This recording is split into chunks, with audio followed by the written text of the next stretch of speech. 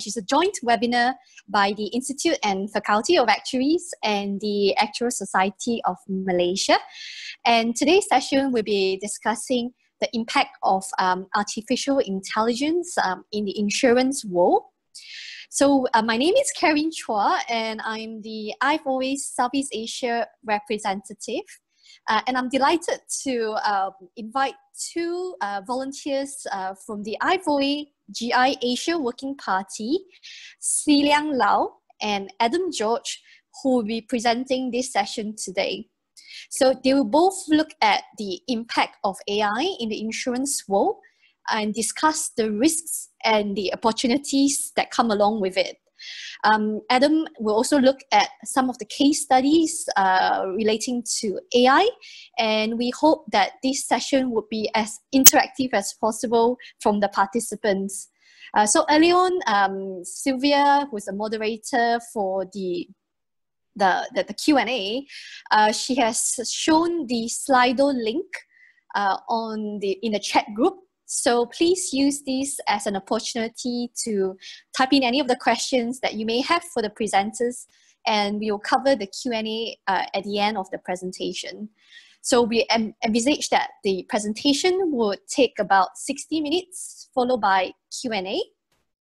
So before further ado, I'd just like to remind everyone again to please sign in your attendance also via the link provided by Sylvia in the chat group. So this will mark your attendance as CPD record for today's session. So let's kickstart with a couple of interactive questions that we would like the audience to participate and provide your thoughts. So Sylvia is going to showcase two questions, and we would like the audience to use Zoom to vote for your answers.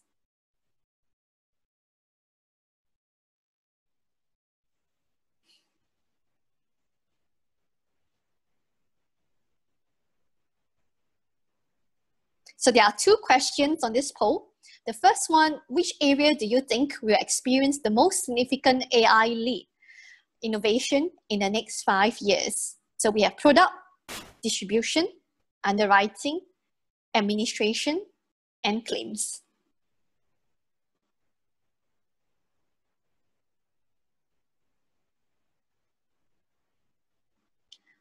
And if you switch to the second question, is your company innovating? And you have three choices here. Yes, we have a well-established innovation team and program. Some activities on a case-to-case basis. And lastly, it's not considered core to our business strategy. So we'll flash up the results of your votes shortly. So we'll give you about 15 minutes or so, no, 15 seconds or so to kind of cast your votes.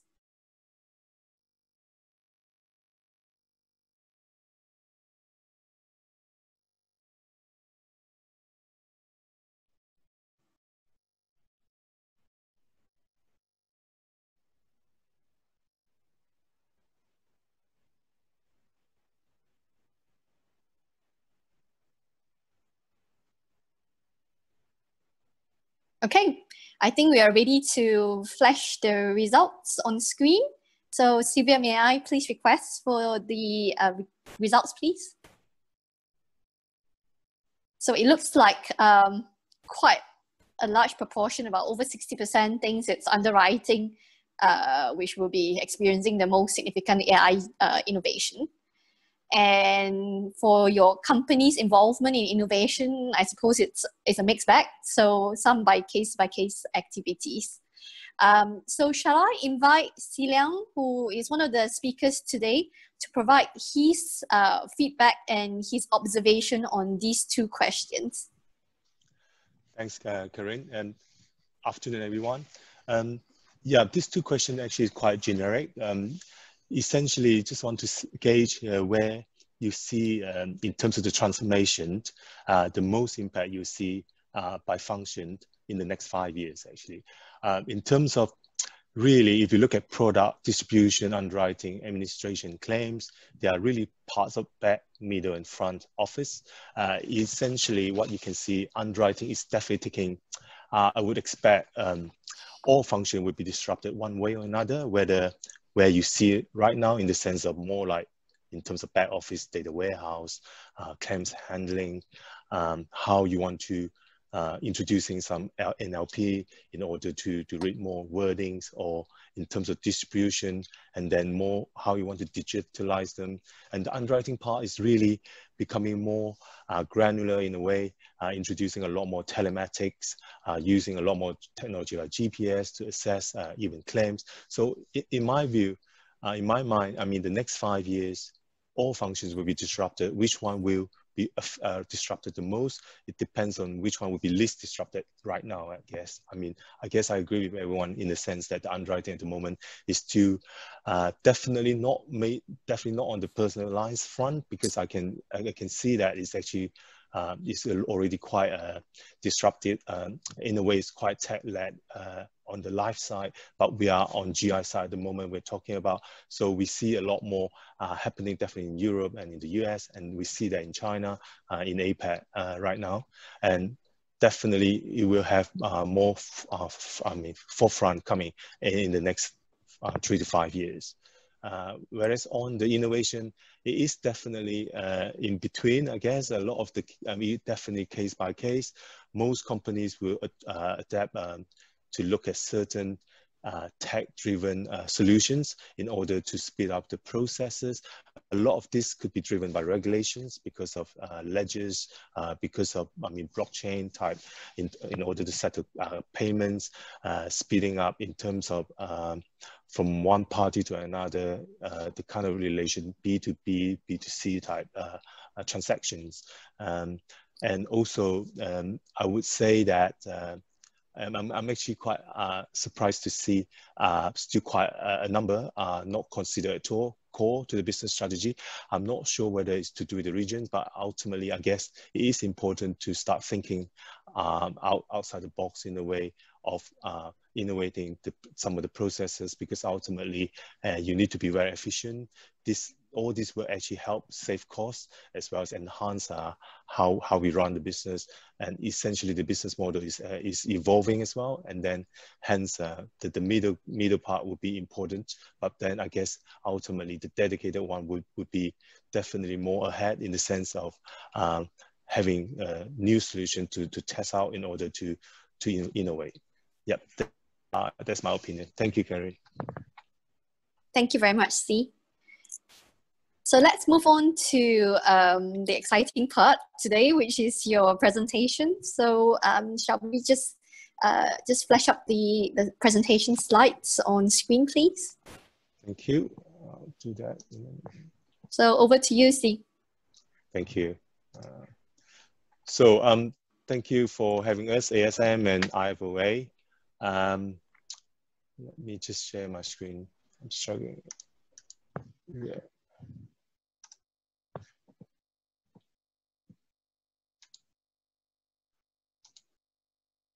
Yep.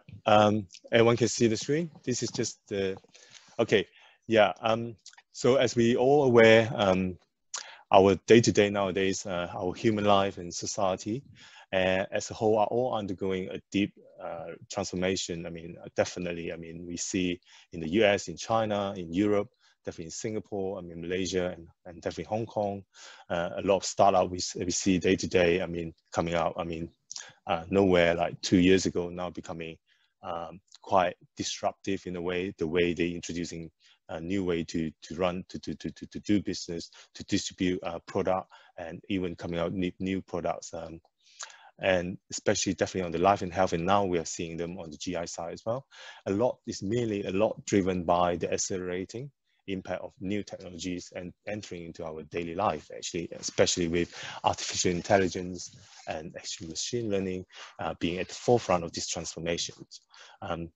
Yeah, because of the dependency on the data and also the connectivity, the risk landscape is actually rapidly evolving. Protection needs are changing. As are all as are the ways and means to access, purchase and distribute products and services. So this transition will lead to certain business models and lines of business becoming less relevant and others obsolete. At the same time, I think it will offer opportunities for new business models and definitely new products as well. So at this juncture, that's why we wanted to look at the challenges this actually pose to the industry, reinsurance and insurance as a whole, and how we need to adapt and how we need to bring to the market the innovative solution in order to be still here maybe in 10, 20 years time as the current, the sector we are in. So you see in the next slide that the agenda, so we actually touch on the overview. So I'm going to touch on the opportunities as well, driven by AI and AI-led technologies. And then Adam will touch on the risks and challenges, and also on the pricing front as well, led by AI, the challenges due to AI. And so we know that with the strong advances in technology, the algorithms and infrastructure, these have accelerated the development of intelligent machines with the latest technological improvements, and this is actually becoming a daily reality. And we have better sensors with digital infrastructure and that support hyper connectivity with big data, strong algorithms. They're all enabling artificial intelligence, machine learning features, all this new technology leading to the arrival of increasingly powerful and with the so-called autonomous machines. So the question now is, sorry, what is artificial intelligence? Essentially, I think we all, know that as an actuaries, it is a scientific field within the computer science, focusing on the study of the human intelligence, really. In order to solve, perform tasks and solve problems. Then you have machine learning. Machine learning essentially is within the AI that actually focuses on a particular class of algorithms that can learn from the data and without being explicitly programmed. So you can see you have supervised machine learning. The outcome would be with the map input into the map outputs in a way. And then you have the unsupervised machine learning that finding patterns to unlabeled type input data. And then you have in order virtually really to perform actions in order to maximize so-called rewards, yeah. And then that's where you have intelligent machine. And essentially these two features will give us the autonomous machine to help us to analyze and to react to information about the surroundings, like sensors that we do have today, and then it's self-managed over time with no human interventions, and ultimately it makes decisions for us. So this actually brings a lot more in terms of new possibilities. It will affect our behavior as well, and it will transform definitely the insurance and reinsurance business in many, many ways.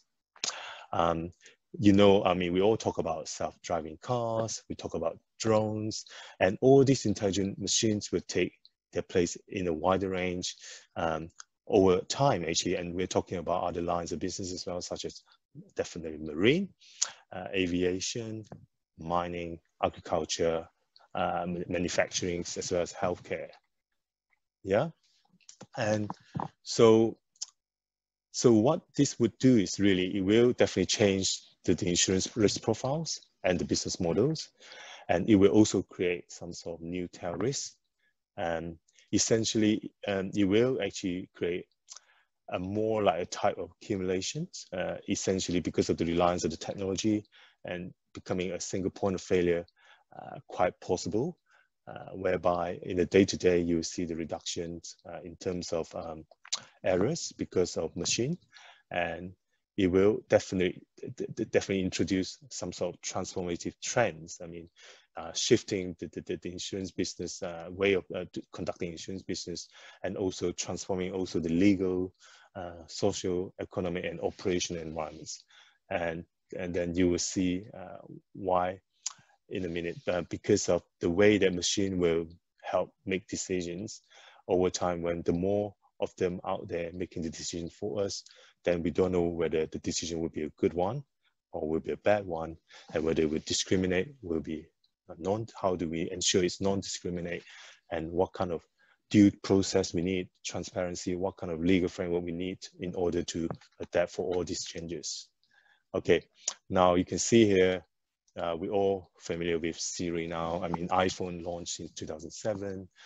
We have now a lot more, not just Siri, we have different type of smart assistant like Alexa in the house, and then we have smart cars. We all learn about Elon Musk asking actuaries to join his news insurance companies. I mean, coming up in the US, Tesla is a really good disruptor in a way. It is definitely, I don't know whether it's Series 2 or 3 now, it is becoming more forefront. You see more and more of them on the road, definitely in Europe, definitely in the US, and you see a lot more in terms of the electricity charger. I mean, by people houses, or even in the stop or in the layover during a motorway. And then you have drones. You heard about Amazon and Walmart are testing using drones to deliver parcels in certain parts of the US. We're all familiar with Facebook, Instagram, TikTok, maybe, and even many more like Twitters. I mean, President Trump in the US is very famously using Twitter. It's essentially the first news you get now from Trump is definitely Twitter, and to hear about any feedback that about people, about politics, about events happening around the world or in the US, you will actually hear his opinion through Twitter, for instance. And you also have the kind of Spotify, Netflix, it's all the music and media streaming, online networks, and then everyone's relying on Google Maps now, or Waze while you're driving, as well as now we have also, because many insurance companies actually are using facial recognition, or also imagery recognition when they look at assessing claims without being looking at the actual damage or actual, I mean, claim itself, I mean, in person, for example. So all these new opportunities come along, definitely with machine intelligence, affecting across all sectors, all lives really. And the risk landscape you can see based on all these portals, all these platforms are actually evolving for all the insured persons, and insured goods, insurers and reinsurers. So the insurance industry actually must anticipate the impact on these risk profiles and the lines of business based on all these disruptions to be set and to react proactively. So furthermore, so all this AI around us will have the line of business we're talking about here that will be affected, including like ocean craft, cyber, definitely in the limelight, and then we have medical, assistance, public liability type, transportation, motor, and then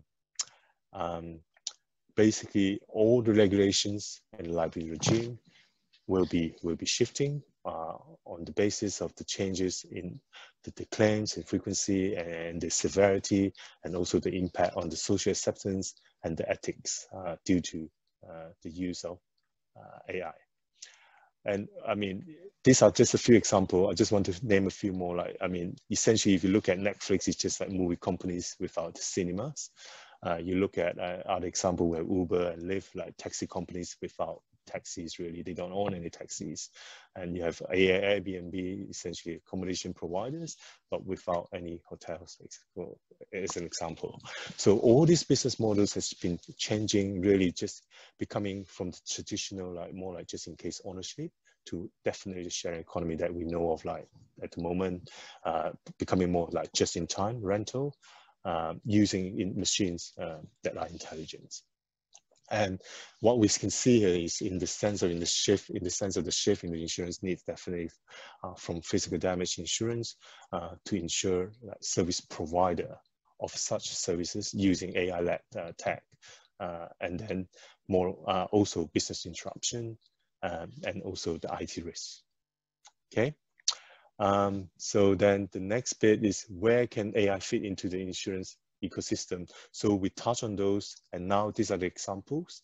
The functions that we talked about just now in the beginning, the product side, more on the innovation and the distribution side, and then the underwriting, the administration side, and the claim side. So we focus back on our insurance sector, and you can see we know that product, a lot more telematic insurance now. We're talking about cyber insurance now.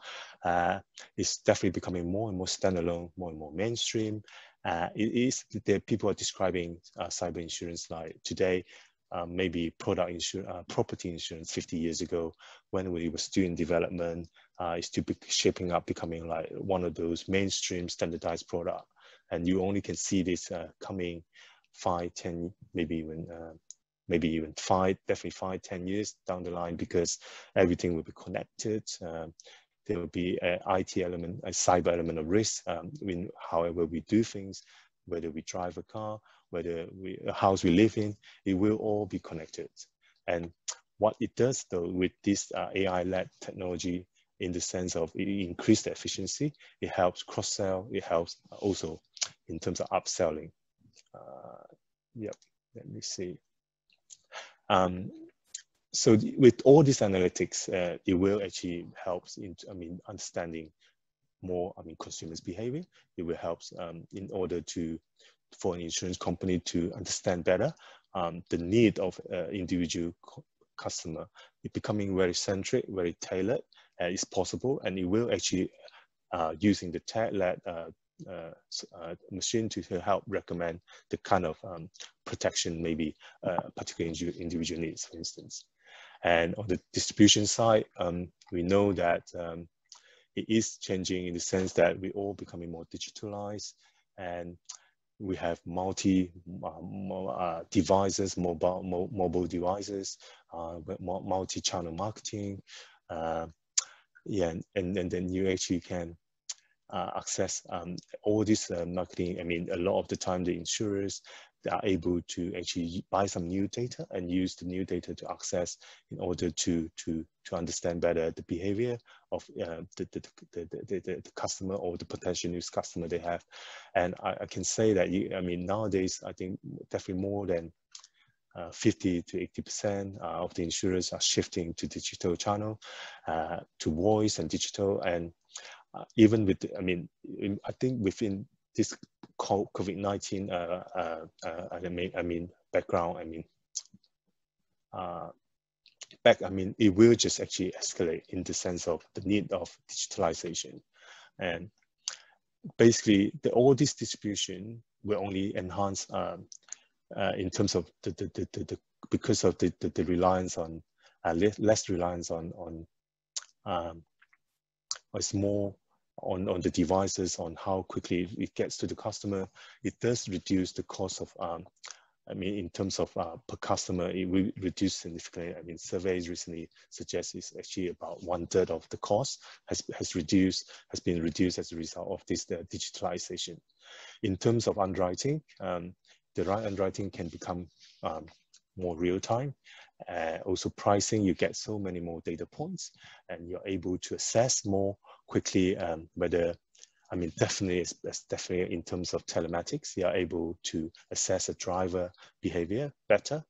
You can actually adjust your premium quicker, and you can actually decide to warn a particular driver.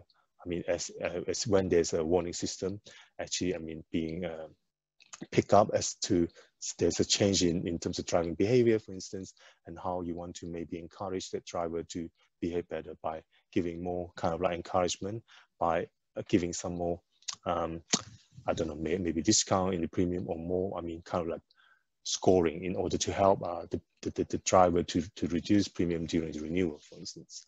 And also in terms of also underwriting, because of the way that you can real time underwrite, you can do that quickly, and you can reduce the time to introduce a new policy, to underwrite a new policy from, let's say, the average 3 days to 30 minutes, for instance. And then because of the wearable devices we wear on the day-to-day, it's can really help in the sense of stopping as well when any human involvement in many tasks, for instance. In terms of administration, no doubt, everything is becoming so automated. Blockchain, for instance, can help easing taking payment quite instantly, and also, I mean, you can straight away tell on the finance side how the automation can help reduce maybe, like, let's say, the credit controlling workload.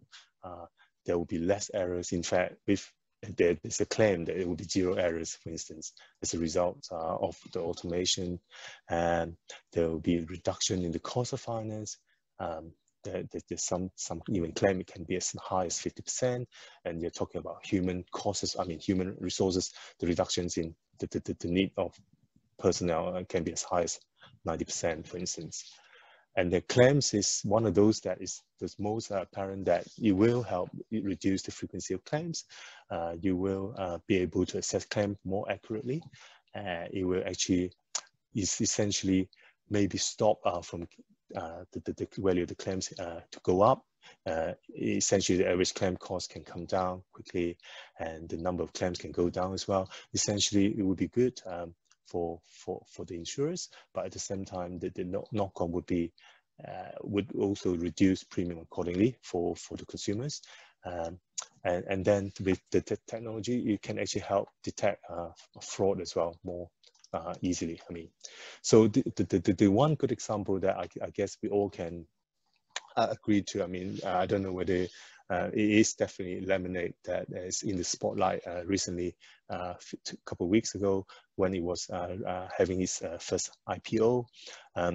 So the Lemonade is a US company, essentially founded in 2015 by 2 Israeli entrepreneurs, Daniel Schreiber and Shai Winning. I think that's how we pronounce the name. And it is a startup that is already positioned itself as a disruptor. And it has a low slogan asking everyone just to forget everything you know about insurance. There's a constant marketing drumbeat to emphasize this different approach and how different it is, and then to appeal, and it focus on appealing to millennials. So this recent IPO raise, I think, close to, with the first day of the market value, close to $4 billion USD. And you will see what they are offering based on this 5 function is they are just a typical pets products, actually the one they're launching recently, and the homeowners product as well as renters. And they're actually still based currently in the US, in many states in the US. The attractiveness about it is very transparent, and they know how much they charge. I mean, they actually quite clear in terms of how much they charge the consumers. They actually set aside, I mean, some flat fees, about 20% maybe on the operation expenses, 20% on reinsurance, allocating 20% for capital, and 40% for claims and charity. And so basically they're treating the rest of the money as part of the consumers. They use this to pay claims, and they allocate whatever level that is not within the pot, that is not used to the non-profit charity of the customer's choice. And this actually creates some sort of win-win situation, which is also a trust they actually try to build within for the consumers. And in terms of the distribution, you can see it's online only, and there's only, it takes 90 seconds, and asking just as simple as like 2 questions. They use the app to do the identity checks, and in fact they have a chatbot called Maya to formulate the plan for the customer. And on the underwriting side, they only asking 2 questions, but apparently they have more than 100 data points used for underwriting. They claim they have advantage on the data, and they don't use no human underwriting involved, fully automated, for instance. And there's no fees for changes as well when it comes to administration, when it comes to endorsement, and there's no paperwork, 0 paperwork. And then apparently when it comes to setting claims, it takes 3 minutes. This is incredible. I know that it is actually definitely one of the fastest ever claim settlements. And there's actually still, I think that apparently the claim at the moment there's no about 30% of the claims are not requiring any claims handler at all. I mean, so basically no human involvement. But I mean, we all also know that to date, the performance of Lemonade still not on the technical side is still not very good. I mean, you're still talking about when it first 2-3 years, you're talking about over 100% loss ratio. As recent as last year, I think the loss ratio has gone down to about 80 to 90%, and that is still considered a good improvement. I guess it's a lot to do with the fact that they claim it takes time to scale. Once they scale up, they have the economies of scale to offset. And then that's when they will become very profitable, because then we're using the tech, using the data they have. That's the advantage they have. They will be able to underwrite better, that they will be able to select risk better. And okay, and then now we are talking about some opportunities led by AI. So focusing on claims prevention and the management, because of the tech that we have before any catastrophe, we know that we can use satellite imagery to help assess area that are exposed to natural disasters. And then actually this definitely can be used to design for the prevention for such as flood defenses. It will definitely help improve the pricing process. Some of the network machines can also be monitored remotely using, on these areas easily exposed to natural disaster.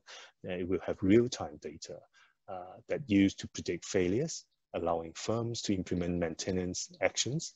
Also, maybe even for if they do require part replacement, if they have actually monitored some defects in somewhere, this all will actually prevent any unexpected downturn. And then in terms of post-catastrophe, and you know that they can use drones to actually assess the region.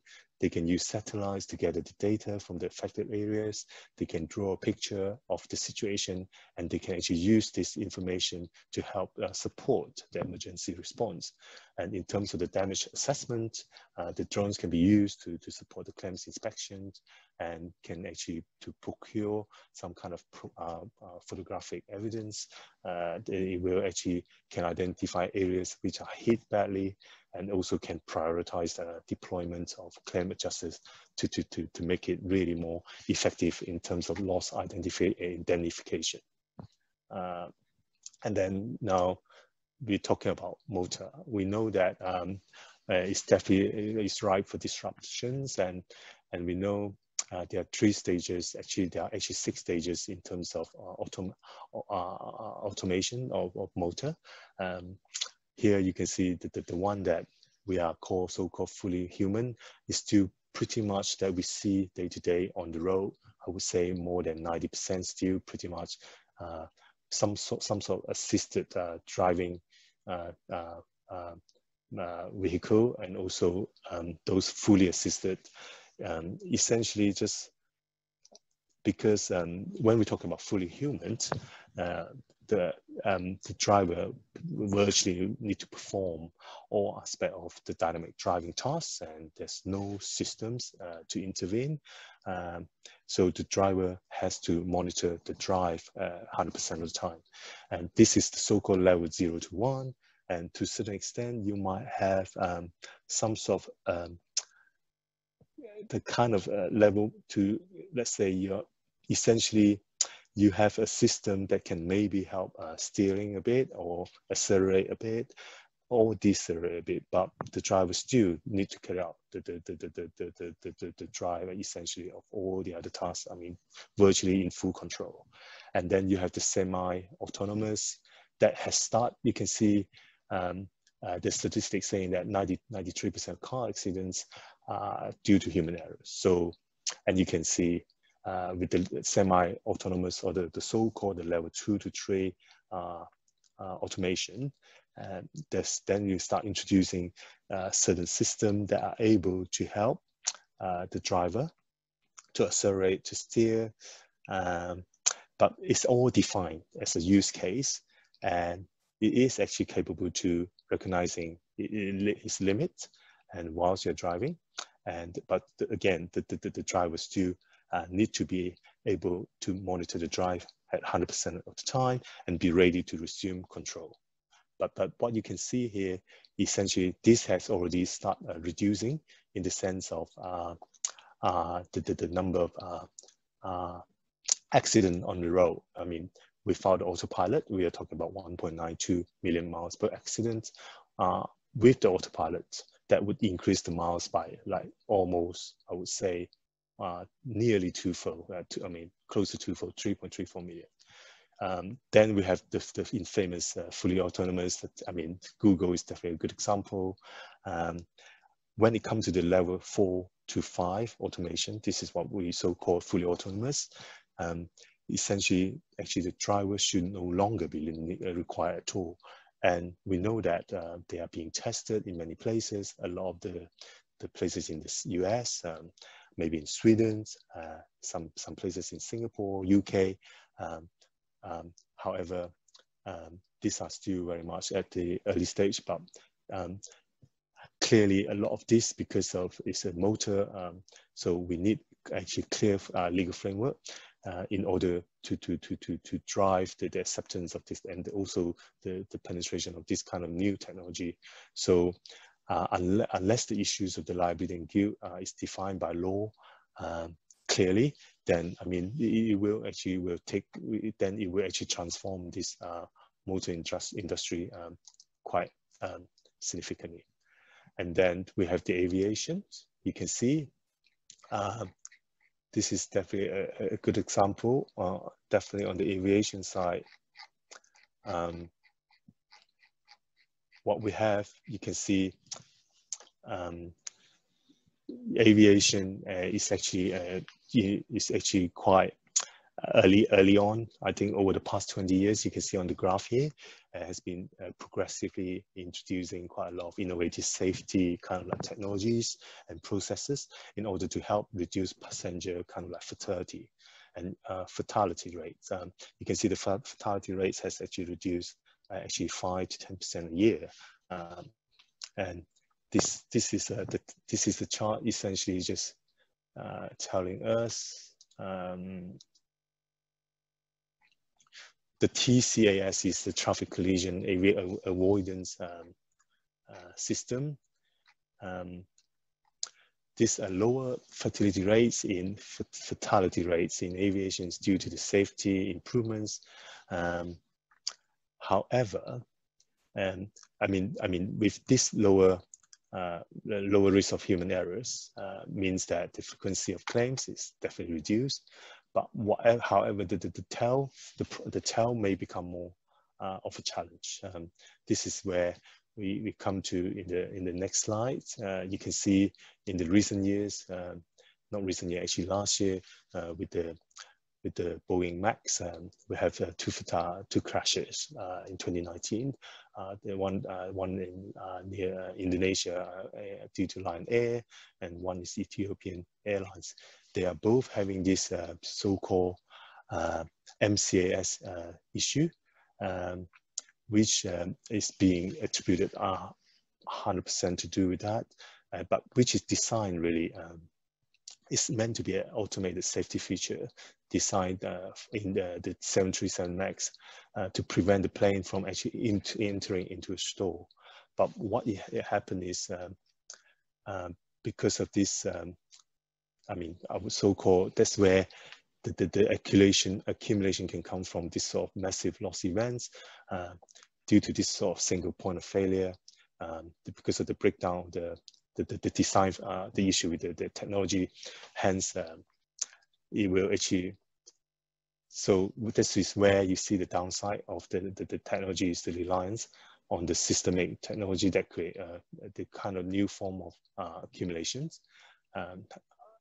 And then essentially the message here is the reliance of the machine, autonomous machine.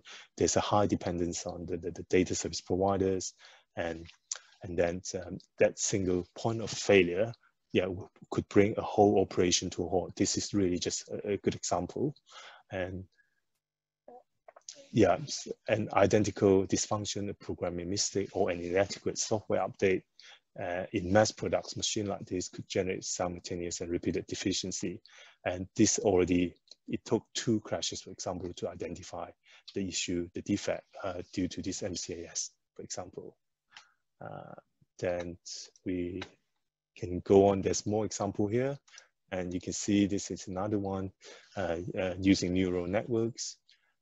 Again, the machine can actually recommend something totally incorrect from panda to gibbon when you're going through some sort of, this will create a different type of accumulation, essentially claims. And then the same with the AI. When it comes to assessing the motor, this actually definitely will reduce claim, but in terms of detections, so on. I mean, essentially, what it has done is shifting the risk profile in the insurance to somewhere that we as an insurance need to really pay more attention on. So I'll pass it now to Adam on the pricing, so that Adam can take over. Thank you. Okay, well, thank you very much, Lee. Let me just share my screen. Did you stop sharing, Lee, already? Yes, I have, yep. Okay.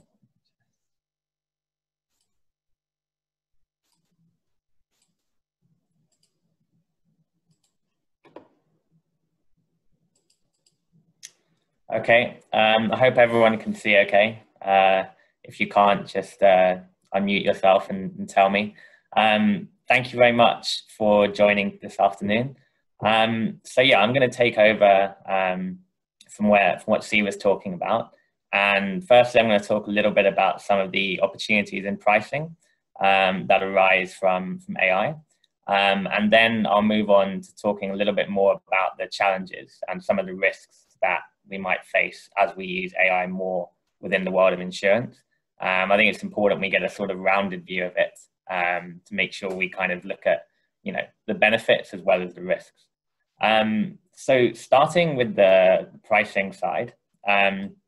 So, I think when we're talking about pricing, obviously one of the key potential benefits is more accurate pricing. GLMs probably were the norm in the industry, at least in personal lines pricing, for a number of years now. But certainly in some markets, in the more developed markets where there's more data and there's more data science capabilities, machine learning is becoming increasingly common and increasingly widely adopted. So, as I'm sure many of you are aware, machine learning methods don't have the linearity constraint that GLMs and similar methods do. And therefore, they're basically better at uncovering correlations that these other methods can't detect and more complicated patterns and connections.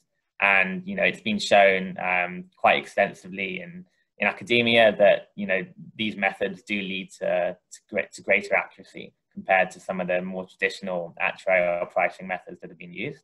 And I think, whether or not it's in the early stage of adoption probably depends on the market, but I think they're becoming more and more common, definitely within the personal lines world, but also beyond that as well. So the picture that you can see on your screen is from an organization called Quest Marine, and they are applying AI and machine learning techniques within marine pricing.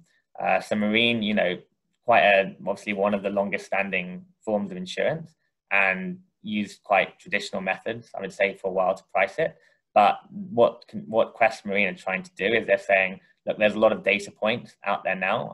A lot of ships have quite sophisticated sensors tracking their movements. There's lots of information about the type of cargo that's being stored, the conditions it's being stored in, temperature, etc., where it might be dropped off or the voyages it's going on. So they're saying let's use a lot of this data along with some of these more advanced techniques and use it to come up with more sophisticated marine pricing, as well as portfolio segmentation, analyses.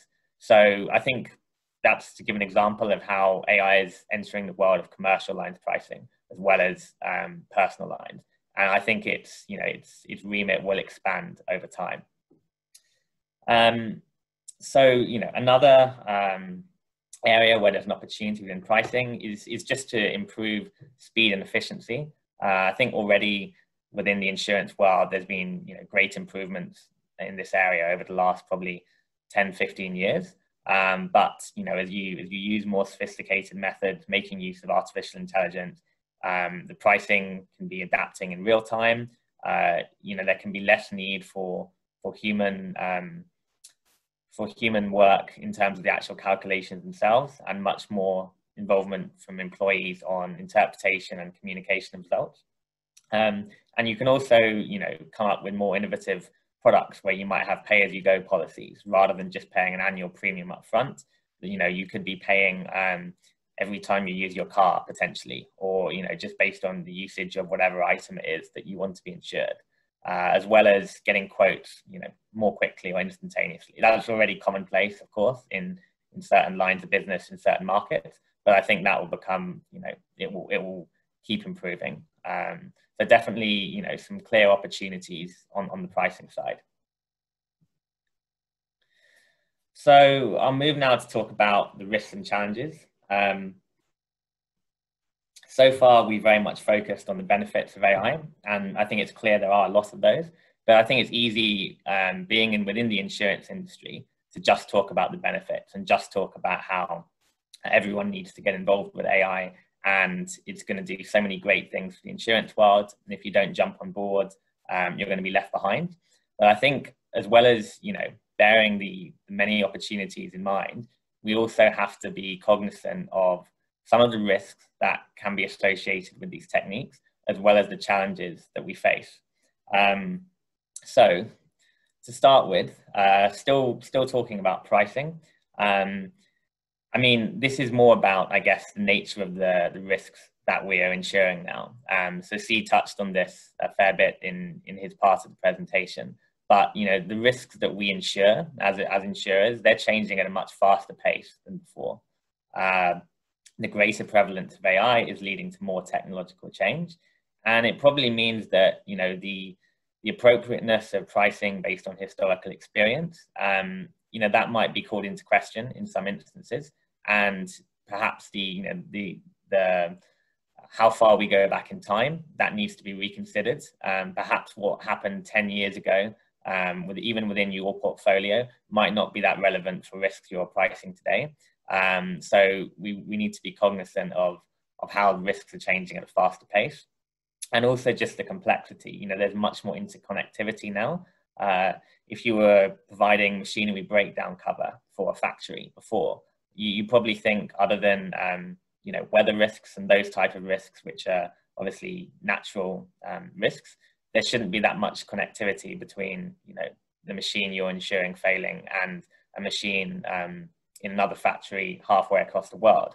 But now, when a lot of these machines are reliant on the same software, there's clearly systemic risks. And whether these are covered by explicit, affirmative cyber insurance products, or they remain as sort of silent risks, these are things that we have to be aware of, and be conscious of the fact that the risks we're insuring are changing quickly and becoming, in some ways, more complex and more difficult to assess. So I'm now going to move on to talking about some ethical considerations. So there's a lot of questions within these slides. I guess, we're talking about an ethical topic, a lot of overlap with philosophical considerations, and philosophers like to ask questions. Coming up with answers is more of a challenge. I've tried to kind of, outline some of the main questions and considerations we need to take into account, but I don't think there are necessarily clear answers to these at the moment. It's really kind of just to, I suppose, raise some awareness, maybe act as a bit of a devil's advocate, and be very interested to hear the thoughts of the audience about these issues. Start with the topic of black box algorithms, which is all about, how transparent do we want the the processes that we're using involving AI to be.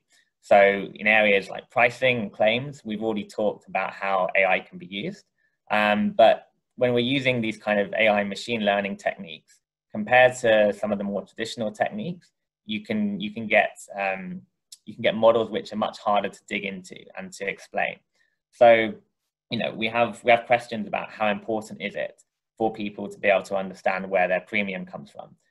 So that's one question is about policyholders, but then within a business, how important is it for the underwriters to understand the pricing? How important is it for the management, for people at the C-suite level? As these methods get more complex, there's questions about whether the explainability is still there. I mentioned predictive analytics in claims. I think this is an area that's quite contentious. So we've talked about it in pricing, but when you're using predictive analytics techniques to try and predict whether a certain claimant might be fraudulent or not, there's questions about whether or not these are appropriate. There are some insurers that are using voice analytics software. So when someone rings in to submit a claim, the software will be listening to their voice and will be forming a judgment based upon whether or not they think they're withholding or manipulating some information in a way that might be fraudulent. And this technology is obviously not 100% reliable, and you can see how it might look quite bad to the general public if they find out about these sort of techniques. So I think certainly within claims there's a lot of questions there. And then moving on to the limits that should be placed on use of data in general. So AI and machine learning techniques are inextricably interlinked with bigger data sets and wider data sets. But as there's more data that becomes available, there needs to be a debate about which sources are acceptable. So, within health insurance, using genetic profile information, that's obviously a very controversial area. Insurers could use this in theory to improve the accuracy of their pricing, but do we think that's okay for insurance companies to be using this kind of information, which is often, which is outside of a consumer's control in order to adjust the price of their policies? With motor insurance, there's an example in the UK where an insurer wanted to use people's Facebook profiles in order to, adjust their premiums. And this immediately got a lot of pushback, and they kind of withdrew this attempt. And another area is so-called claims optimization. So price optimization is talked about quite a lot, where you raise or increase the premium based upon how likely you think your customer is to shop around. What we're seeing is, claims optimization is becoming more common as well, where you use data you have within your database to predict how likely a claimant is to accept a settlement. And if you think you can offer them a low settlement, even if it's lower than the fair value of the claim, then you'll offer them a lower number. And effectively, it will lead to people who are less pushy and are less likely to question the insurer getting lower claim settlements. So those kind of outcomes are not necessarily outcomes that people think are good for society, but they are kind of natural extensions of using these type of techniques without any caveats or any considerations as to the effect it might have, in terms of fairness and these type of questions. So those are a couple of initial considerations. I'll try and talk about a potential solution that leads to the first consideration. And this is really a field of solutions rather than one solution in particular. So explainable AI is what it's referred to as. And that covers methods and techniques in the application of AI such that the results can be understood by humans. So, this image here, it represents turning a black box into a glass box. So really trying to unpick what's going on underneath the hood and allow it to be interpreted by humans. So there's a question really about, do we think there's a right to explanation when you purchase an insurance policy? Do you have a right to some understanding of where your price comes from? And similarly, when you make a claim, you know, I think most of us would agree you probably have more right to an explanation if your claim is being rejected as, you know, potentially fraudulent, for example. But where we're using these kind of techniques, if we think there is a right to explanation, then we need to be able to provide that explanation in some way. There's some regulations which are trying to enforce this. So the GDPR regulation within the EU, that has a right to explanation within it, but it's not particularly strict, it's not legally binding, and it really kind of it's satisfied as long as the insurer can say that, you know, a human is there who can explain the results of, let's say, a pricing, an underwriting decision or a claims decision to someone who queries it. So that's the way it's kind of encoded in there, but it's fairly light at this point in time. But yeah, I mean, the point is obviously different stakeholders will have different levels of interpretability that's required, and they'll need different levels of detail.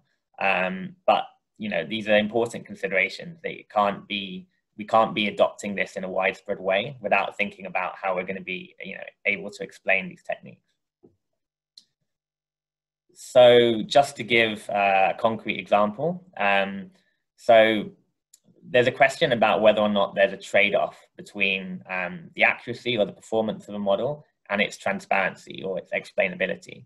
So the graphic on the left, you know, suggests that at the moment we do have something of a trade-off, where as models are more accurate, they are less explainable. We obviously would like it to be the case that you can have both great accuracy and great explainability, and there's a lot of work being done to try and make sure that, you know, these machine learning models can have the degree of explainability that they need associated with them. But at the moment, there is something of a trade-off, at least in certain types of models. But the graph at the bottom shows one example of a method for explaining the output of a random forest, in this case. So this method is known as Shapley values.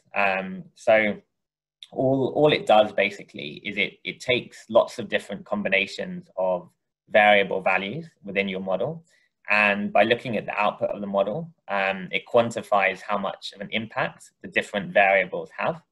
So, you know, this graphic is showing it's showing one particular set of variable values, and it's showing the impact that each variable has on, in this case, the house price. So you can see this house price of 206,000 that's being output, and to the left you've got some red bars, and these are all variables which are leading to an increase in the price of the house. And the bigger the bar, the greater the impact that variable has. So you can see the biggest is the overall quality, whatever that means, followed by the year in which it's built, and so on.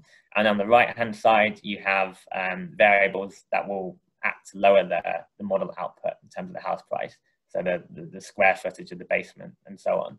So these are the Shapley values, you know, for one particular set of variables. But by considering many different combinations of values and averaging over all these different combinations, you can come up with, you know, graphics showing the impact of the different rating factors or whatever your variables are.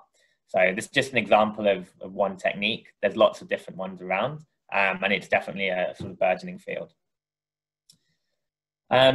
So moving on to some more considerations, some more rhetorical questions.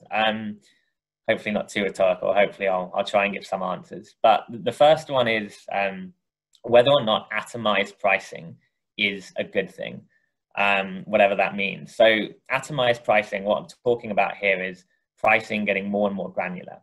So as our techniques improve, as the size of our data sets improve, we should be able to segment the risks that we're pricing into smaller and smaller buckets, and basically have, you know, more granular prices. And insurers naturally want to do this because, you know, we fear adverse selection. We want to make our pricing as granular as we can, while still, you know, maintaining accuracy and reliability. But, you know, if you take this far enough, you end up with very, very small risk buckets, in theory, if the methods get good enough. And this is kind of somewhat in conflict with the basic principle of the sharing of risk. which is where insurance comes from. You know, at its very core, it is a collective pooling of risk. You know, within different insurance companies. So, you know, if we end up being able to segment people into very small buckets, segment risks into very small buckets, one of the effects is that you're going to get people who are very high risk, or companies that are very high risk.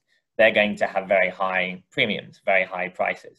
And sometimes you might think this is okay. You know, if you're a driver that drives 100 miles an hour everywhere and is always slamming on your brakes, then you probably think it's okay that they're charged a very high price until they adjust their driving.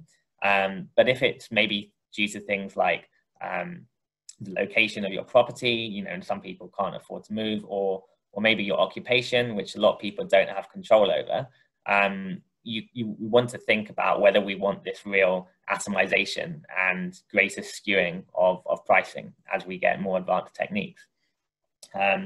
So, you know, maybe we think we only want to allow this pricing to get really granular and really skewed for factors that we think are inside people's control. But then there's questions about what is inside, you know, a person's control, and what is something that they're kind of just, you know, a victim of their circumstances in some cases.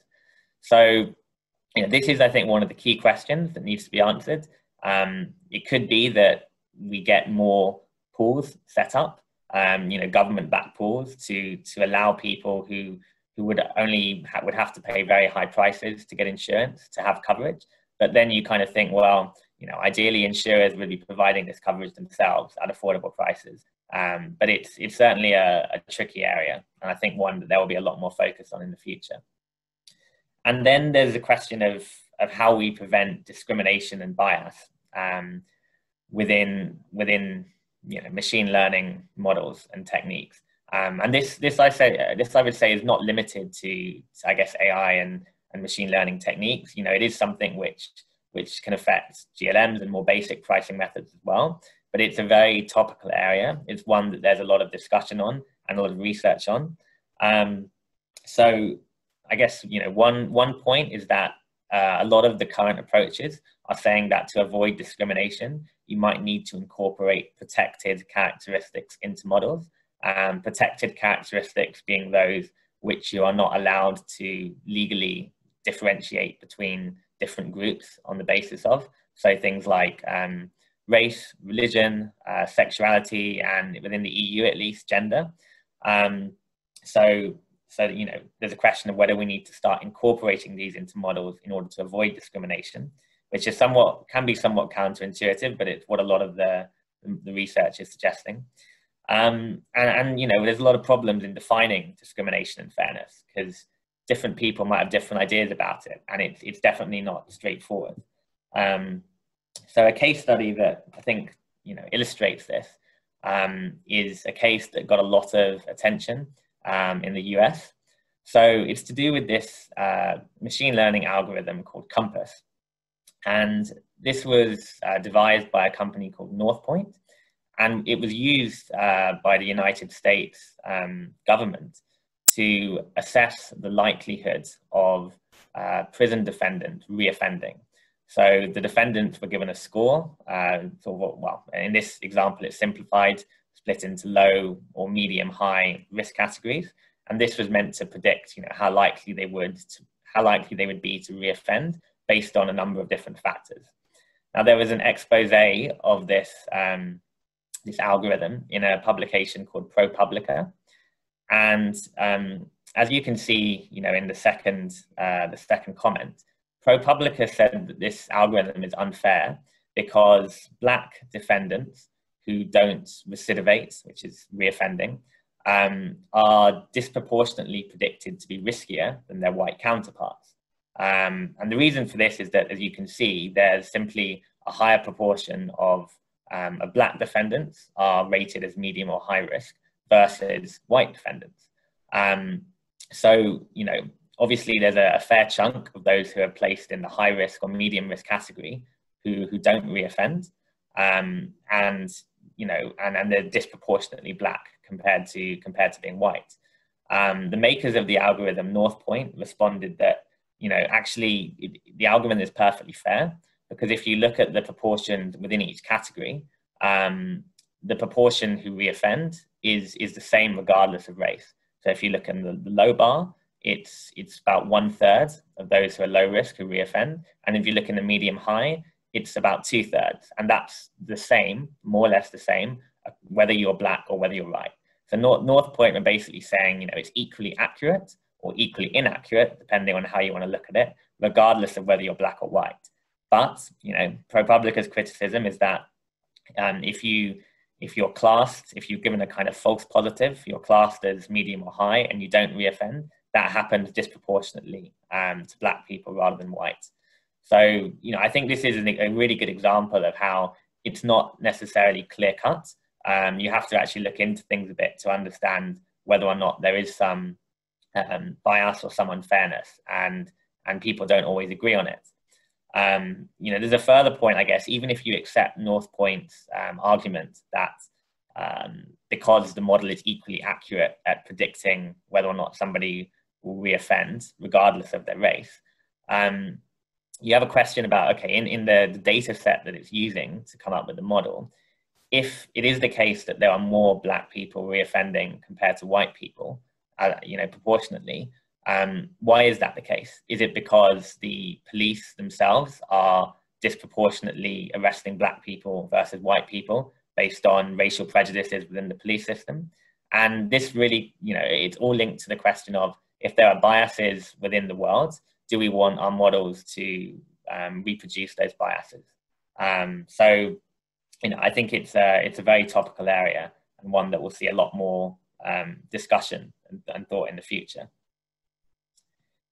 And just to expand on this a bit further, so there's a picture on the right, which is the icon of this organization called the Algorithmic Justice League. They're sort of channeling a superhero vibe, I guess.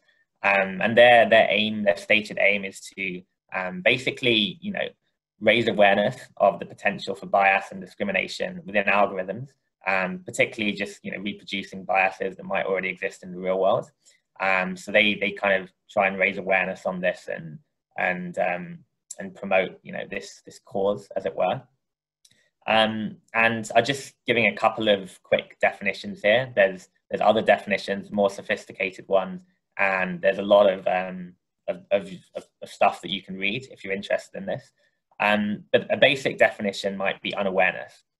And what that basically says is, as long as your pricing methods, or, you know, whatever the purpose of the algorithm you're using is, as long as it ignores the protected characteristics such as sexuality, race, etc., then it's fine. So as long as, you know, if you just change the protected characteristics of your input data, you know, if there's no change in the price, for example, then it's fair, or it's not discriminating. And this is kind of the most common definition currently adopted by regulators. If this isn't the case, you know, if I were to just change my gender, for example, in the EU when applying for a car insurance quote, and I got a different price, then that would be seen as discriminating. The key criticism of this is that it's vulnerable to indirect discrimination. So if there are correlations between characteristics which aren't protected and characteristics which are protected, so for example, if there are correlations between your race and your address, which there are in lots of cases, you know, you can get discriminatory effects coming through in an indirect manner. There's a very good article in the Actuary magazine a few months ago that was giving, you know, a good explanation of how this can occur. And a lot of people are saying that, you know, it's not enough just to say, you know, just to define it as unawareness. We also need to watch out for indirect discrimination as well. So another definition is demographic parity. And that says that across you know, a data set or your portfolio, whatever your population is, the expected value, so whether that's the price or the likelihood of a claim being classed as fraudulent, should be the same for different protected characteristics. So for example, you know, the expected value, the mean value of your car insurance premium should be the same regardless of whether you're Christian or Muslim, for example. And that, you know, that can not be the case whilst definition one holds. In fact, in order to achieve this demographic parity, in a lot of cases, it requires some sort of cross-subsidization between different groups. And it also requires data collection of the protected characteristics, which, you might not be collecting at the moment. And there's a question about whether, we think it's okay for insurers to be collecting this data, such as data on people's sexuality. It would seem quite odd, I would think, to a member of the general public for insurers to be asking for this information in order to avoid discriminating against it. But even if you're not saying we want demographic parity, even if you're using a lot of the other definitions, which try to reduce bias and discrimination within models, most of those methods do require the collection of these data items in order to adjust, to avoid these unwanted effects. So, the article in the Actuary magazine, it talks about averaging out the discriminatory characteristics or the protected characteristics across the population. So if the protected characteristic you're worried about is gender, and within your data set, there's a very high proportion of younger people who are female, but you've got a much higher proportion of males within the older age group. It kind of averages out the gender splits across the age groups in order to remove the indirect discriminatory effects. So those are the type of approaches that people are suggesting. But definitely an area where there's a lot going on at the moment. And just one more sort of expansion on this to touch on. Skip forward. So this is a possible it's actually kind of a regulatory solution in a way. It's a test that was put forward in an article by one of the founders of Lemonade that C mentioned earlier, called Daniel Schreiber. And this is his sort of suggestion for how regulators or people who are concerned about insurers using machine learning techniques or just discriminating via pricing models or claims models, in fact. It's a suggestion of how you can test for whether discriminatory effects are coming in. So his suggestion is that an insurer is behaving in a discriminatory way if the loss ratios are not uniform across different protected groups.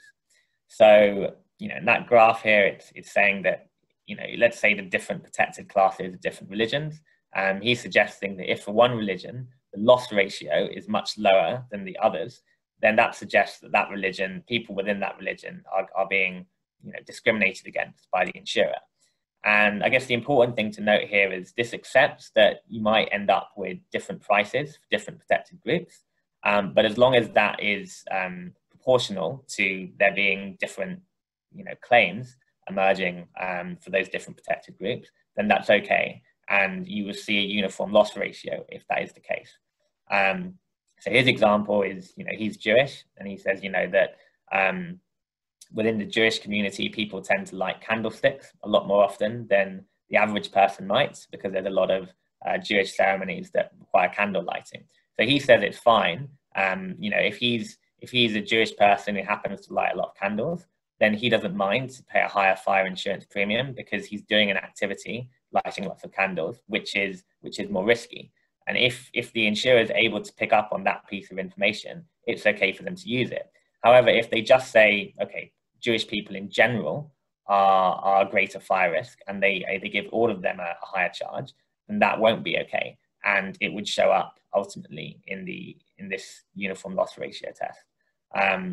So the idea is it should, improvements in pricing technologies should allow us to become more accurate, and it should stop, differences in loss ratios between different protected classes.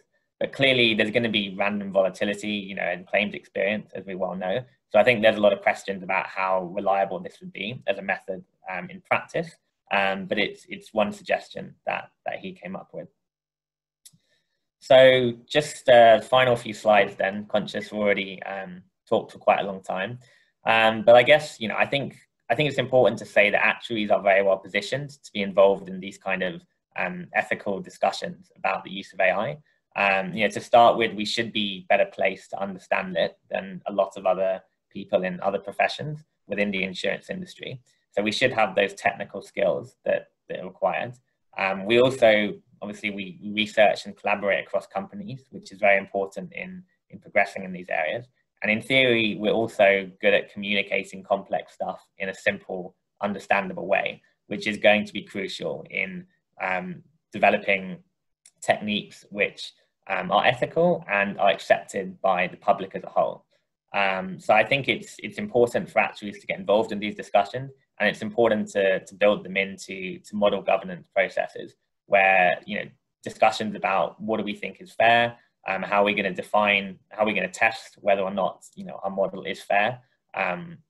These questions get asked. I think it's very important for actuaries to be involved in that. And just a couple of kind of slightly different issues to consider. There's certainly potential for more blurring of liability boundaries as AI becomes more prevalent within our world. So, an example of a car crash, if it's an autonomous vehicle, there's a lot more parties that could be responsible than there were in the past. Obviously, the manufacturer of the car, digital map provider, if it's something to do with the map, you could have hackers involved. So there's certainly, definitely, I think when these cars actually become active or in real world settings, there will certainly be a lot of very complicated and convoluted legal cases early on when liability is being assigned. And it's going to take some time for these kind of questions to become, to get answered in a more standard and consistent way. It's just an example of a piece of legislation that is enforced in the UK to govern basically how liability gets assigned if an autonomous vehicle is involved. So the key point is that the insurer would initially bear the liability where there's an accident with no driver control. But this could reduce or disappear if the software wasn't updated, or there were problems with it, or the driver was negligent, for example. So the liability still rests with the motor insurer initially, but it could go to the driver if they were negligent, or the insurer could subrogate from, let's say, the car manufacturer if there was a problem with the car that led to the crash. So just an example of the type of framework that has been set up in one place in the world. So just to sum up then, the final slides, I think hopefully we've shown how AI can feed into many areas of the insurance ecosystem. I think, AI can certainly be a competitive advantage if it's used correctly, and it can also be something that really improves the customer experience and also just helps insurers contribute to society. And C talked about some of the examples with claims prevention, for example.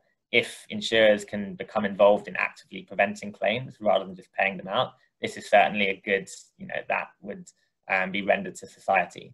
But having said that, as we've seen, there are a lot of issues that need to be thought about carefully and dealt with in order to make sure that AI is not used in a way that will ultimately lead to lower trust and problems for the insurance industry going forward.